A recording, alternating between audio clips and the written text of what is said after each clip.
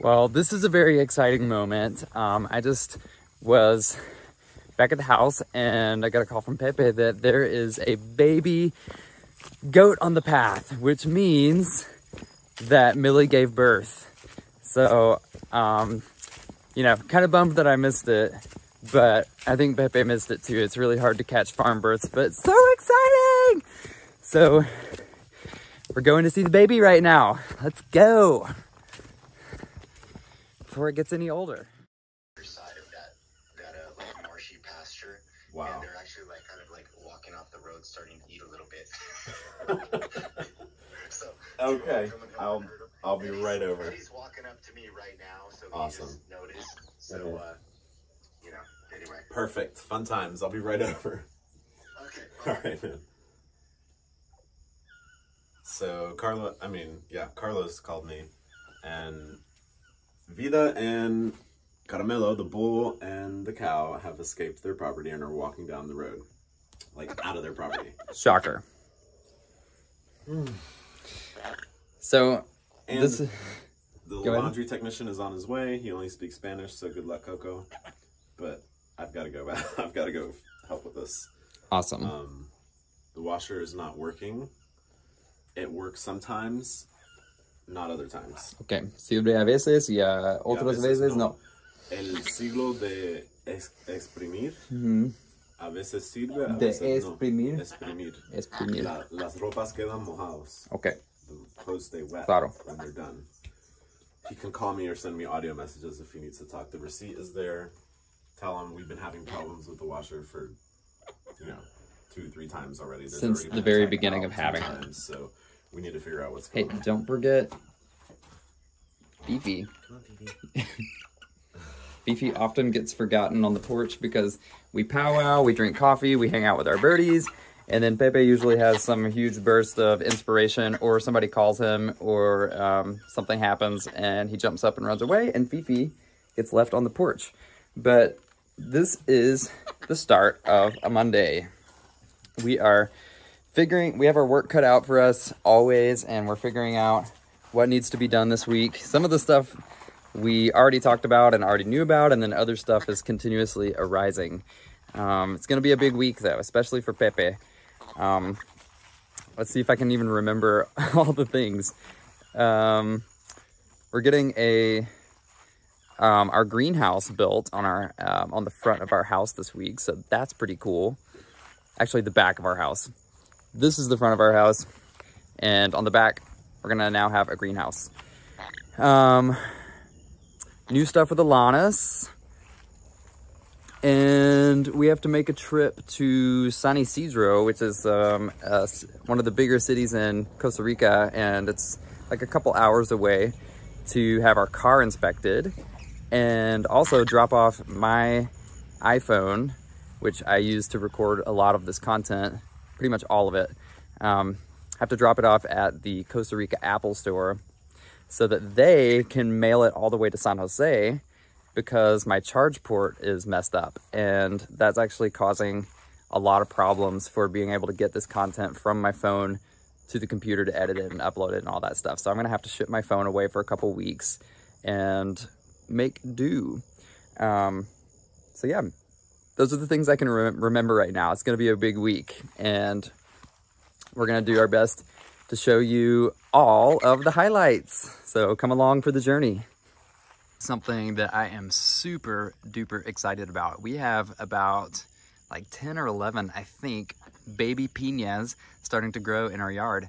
These are the OG plants. Every time we eat a pineapple, we take the top off and plant it in the ground, and it eventually turns into its own plant and starts to flower and create new pineapples. So these plants we put here 3 years ago when we first moved here, and they have been slowly developing. And so you can see here, this is the development. Starts as just like a little flower bud, and then it emerges and turns into a little teeny pineapple, and then it grows and starts to turn golden yellow. And the pineapples that we've grown in our yard so far have all been so extra sweet and delicious and small and cute. So that was 3, for? Well, that was pretty non-eventful. I'm sweating a little bit, but yeah, I got them back to where they needed to be. I couldn't film it because they were kind of starting to leave, and it was just me and 2 cows and 2 ropes, so I couldn't also film. But you didn't miss much. They were just like looking at me. I roped them real quick, and they followed me back into the pasture. I did have some grains in a bucket, so that really made it easy. But yeah, at first I was like, could they be out of food already? Like, there was so much grass there. How did, you know, that to me is like one of the main reasons why the cows would escape, is that they've run out of food. But I realized as I was walking around the pasture, they have a ton of food left still. What they're missing is their queen.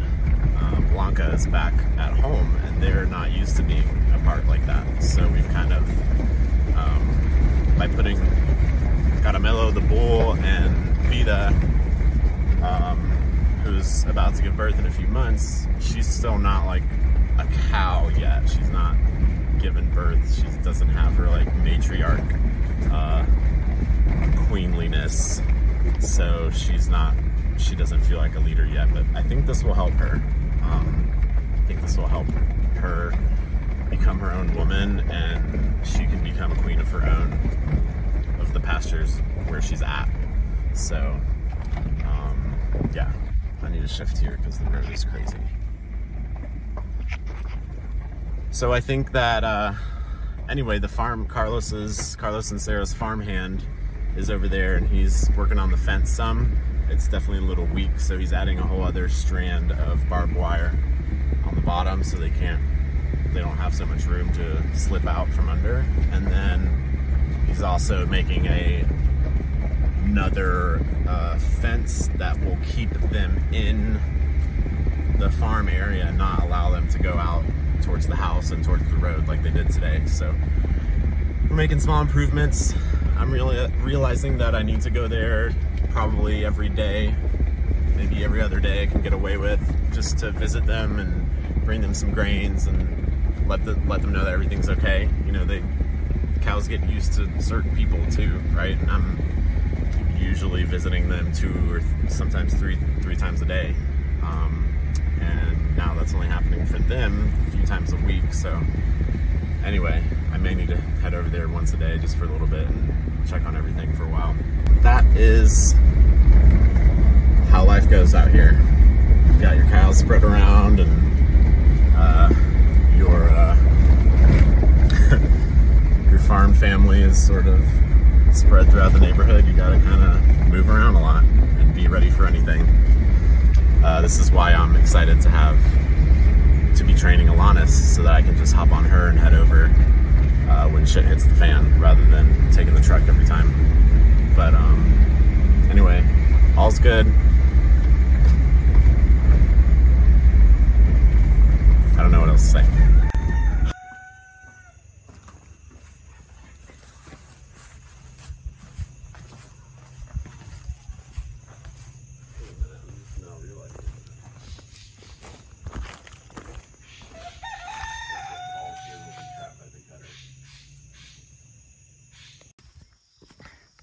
Baby goat could not have possibly been born on a more beautiful golden hour evening. Look at this lighting. Wow, wow, wow. We knew this was coming, but we had no idea. Well, we kind of had an idea that it would be like this week or next, actually. So cool. This is our first goat birth.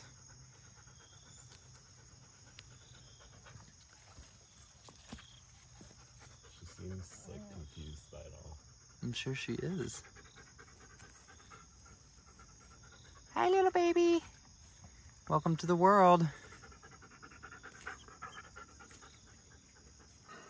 Are you gonna sleep with Mom tonight in the shelter? Yep. You gonna be able to walk up the mountain, or are we gonna have to carry you? Of course not. Go to daddy.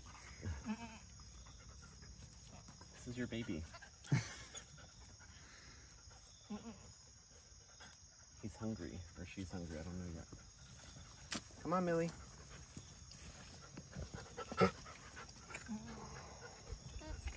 Poopy already. Oh, it's coming out currently. So much poop.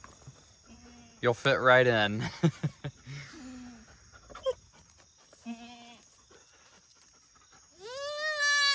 It's a boy. Yay! Come on, Millie. Why don't your job be to get these assholes? All right, everybody. Come on, Millie. She's like, I'm glad you're holding the baby because I'm starving. Hey, dude, you're a dad. Do you give a damn? No, you don't. That's your baby, dude. You're the only boy goat here, so we know that it's your baby. It's gotta be.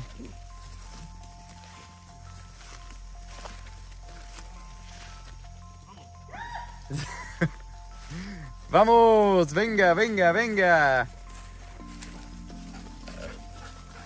Hi, Ricky. Did you see the birth? Did you witness the birth? Let's go. Vamos. Come on, Ricky. Go.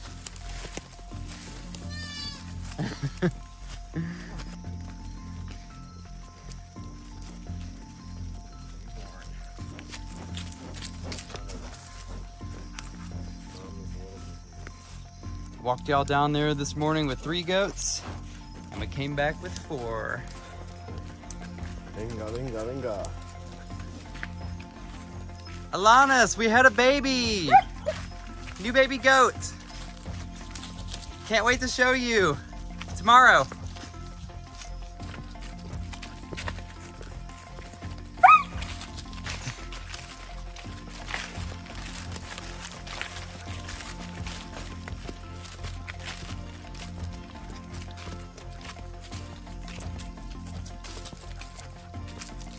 Come on, Millie. You tired? Tired from all your laboring? Come on. Your baby is up there. We gotta go.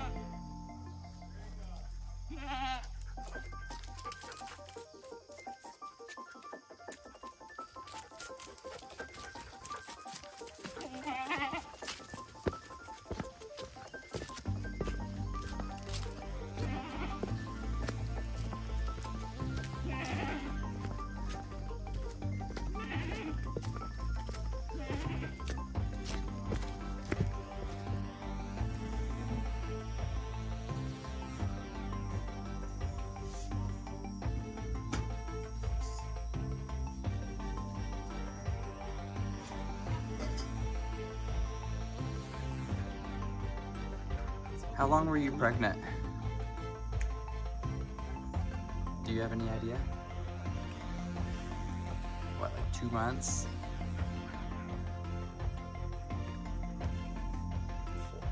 4 months.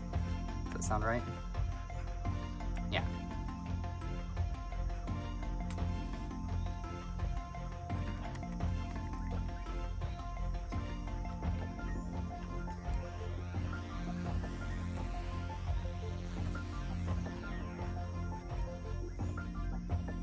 Blanca, do you care at all that there's a new baby here? What are you even doing here?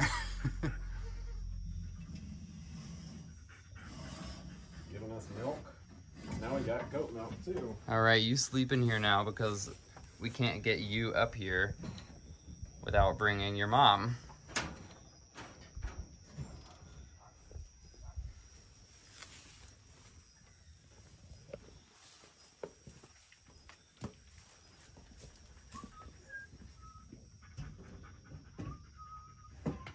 Crowded in this barn.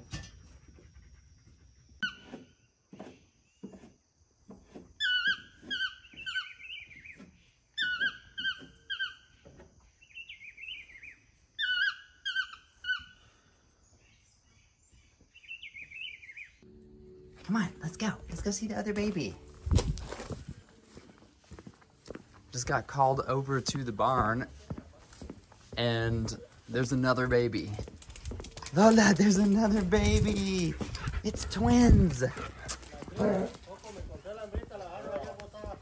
It's a girl.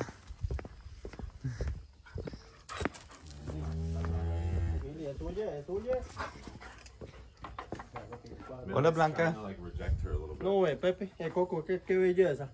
Ah, Millie. qué linda. Véala, se parece a la Says mamá. she's rejecting her. A little bit. She's like, ah, another one. That's so sad. I bet she'll come around. I mean, Look at that. Good morning, Blanca. You are so lovely.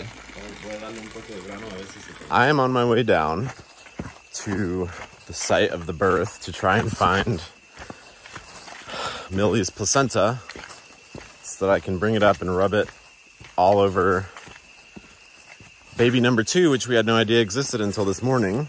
We found her down here. Didn't see her at all yesterday. Figured that there was just one kid that was born, because that's often what happens with a first-time goat birth. Goats usually give birth to 2, but the first time... Oh, there it is. There's the placenta. Yuck. And there she is.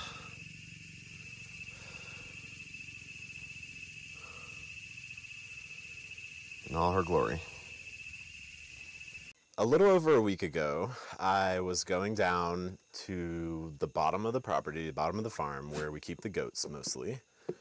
And just a regular afternoon, around 4 p.m., going to go do chores. Herd all the animals back up to this spot. And I was going down with Lola, as per usual. And we get to the gate, which is almost to where their pasture is. And Lola starts growling, like, grrr, like she sees something. And I was like, what's up? And I get closer, and I see this, like, little bundle of white fluff. And at first I thought it was a dog, like some random dog, which was very strange because there's never dogs down there. And it looked like a little white poodle. And I was like, what the heck is this? And then, like, all of a sudden I was like, holy shit, it's a goat. Millie gave birth. We'd been waiting on it. We knew it was going to be any day now. Where's your mom? And so Millie gave birth, and I was expecting her to only give birth to 1. Typically goats give birth to 2, but a lot of first-time moms, it's only 1. And so I only saw the 1 there, and I was like, well, yep, she had her baby. Buddy? And first I thought it was dead, because it looked like... Hi. And so I was, like, alarmed and approached it and saw that he was breathing. Kind of just greeted him, petted him for a minute, and then went and found her. She was off in the pasture, and he's out in the trail outside of the pasture, so he obviously crawled under the fence and just slept in the path all day. I brought him back to her, and she seemed, like, completely unfazed, was kind of not really loving that he was trying to suckle, but she was accepting it. So, like, not a great start, but it was okay. We were all excited. We bring them both up to the top so that they can spend the night in the barn together. And they seem to have a fine night. We wake up in the morning, they're kind of snuggling. So Millie and her son are just kind of starting their life together. And our farmhand Berto arrives to work like usual and takes the goats and goes down to drop them off in the pasture. And I'm, like, scooping cow shit or something and working with the compost, and all of a sudden I see him coming up with another baby goat in his arms. And he was like, Pepe? And I was like, what the fuck is that? So apparently there were 2 babies, 1 girl and 1 boy. We had only seen the boy. She did have 2 babies. We didn't realize it, didn't see her at all anywhere, and she spent her whole first night completely alone, way down at the bottom of the property, next to, like, the wilderness forest area where there are predators. It's cold at night in the summer here.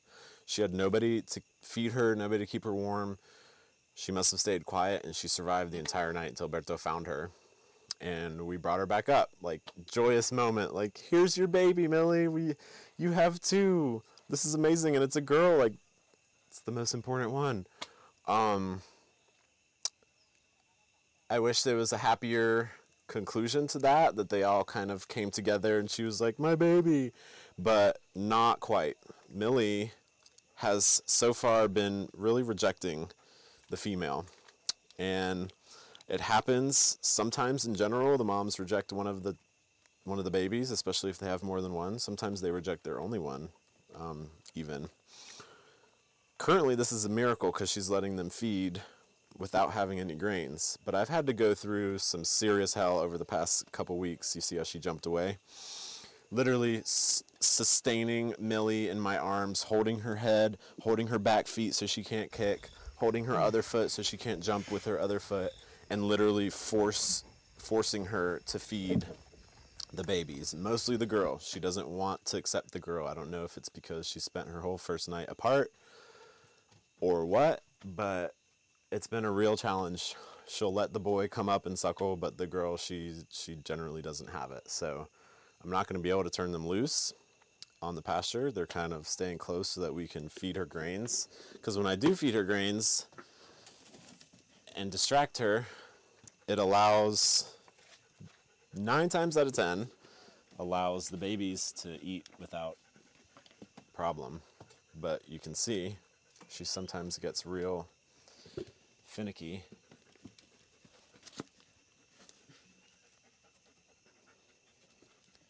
And I have to hold her like this. Sometimes even more intensely.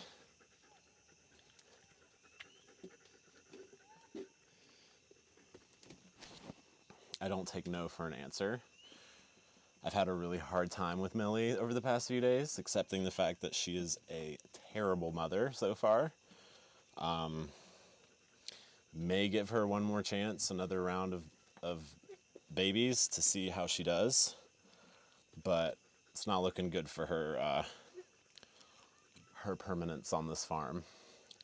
If she doesn't shape it up, we're selling her ass, because I'm not dealing with animals who can't mother or don't want to. We don't know exactly the best path forward. This is a new, first of all, goat birth is a completely new experience for us in terms of it being our own goats. So we've never really experienced first time goat mom. So we're hopeful that maybe she'll get better as time goes on, but if not, she's out of here. And it looks like I will probably be able to release her and the boy out to pasture in the next few weeks. But not the girl, because she doesn't let the girl feed at will. So I will probably have to bottle feed her, which means I'll milk her out in the morning and have her close to me during the day while the boy and Millie are out on pasture, and I'll bottle feed the girl until she's old enough to just be eating mostly grass, and see where that brings us. If she turns into a great goat, I'll probably boot her ass out and keep her daughter, and that would mean I'd have to get a new male, because the current male we have is her dad. But if she's a good enough goat, if she turns out to be a great goat from being raised by us so close to the house and with a bottle, then it's always an option. Millie was also pretty much raised by us, so, and she turned out to be a terrible bitch, so you never know. But we're trying our best. We're improving things for them. We've just given their whole pen a makeover. It's still in process and progress, but they've got new platforms to sleep on, a little bridge connecting them, some drainage canals for their excrements and waste, and some eating areas. So yeah, just learning, living, and trying not to let the frustration overcome me with the fact that Millie isn't making things easy for us or her. but there's no convincing her that this is her baby and she needs to feed her just the same. So that's really frustrating, but we can't really do anything about it. So here we are. Everything's fine. The farm's most horrible creatures. And it is for all of these reasons and more that we have decided to give our very own Millie this year's first Asshole of the Month award. We are very proud to announce that she is the first recipient of this most prestigious award here on the farm.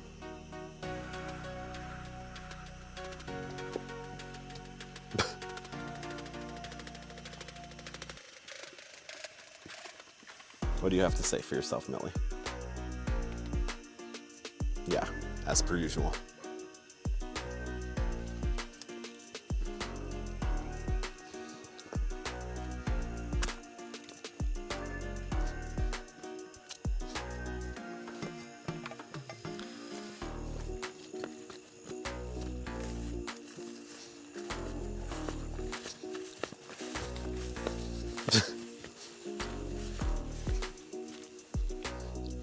Everything is fine.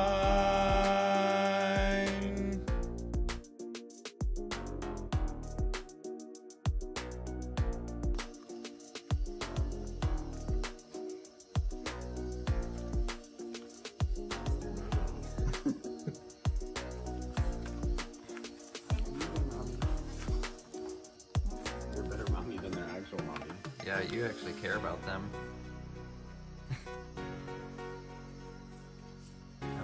It's very sad though that their mommy doesn't care about them. And if we weren't really monitoring, facilitating the care, she would have left them for dead. Isn't that terrible? It's terrible.